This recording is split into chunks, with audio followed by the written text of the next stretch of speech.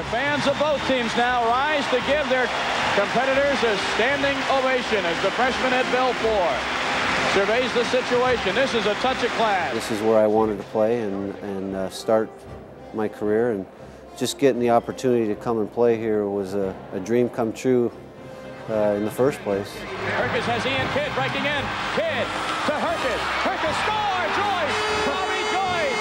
And just like that, it is 3-0, fighting through. You know, it was just a great year, and 40 wins, 8 losses, and they called us the dream team, so it really was. You know, just coming here that year was, you know, so much fun, and I enjoyed the challenge. I had, you know, obviously a great team, real competitive team, and you know, without those guys, you know, you don't get the opportunity to do the things in your career that I did. So very thankful to my teammates.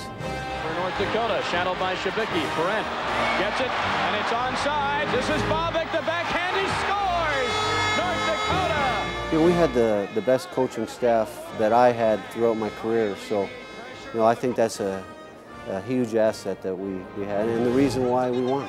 Speeding away, in a goal, he shoots, and Belfour able to make the save and smother the rebound. And the crowd loves Eddie the Eagle coming up big.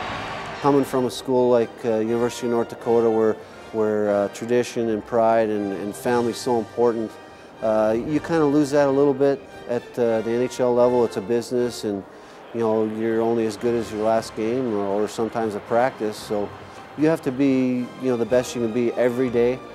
Belfour has proved now that he's a great goalie. We all know he's been a great goalie through his career.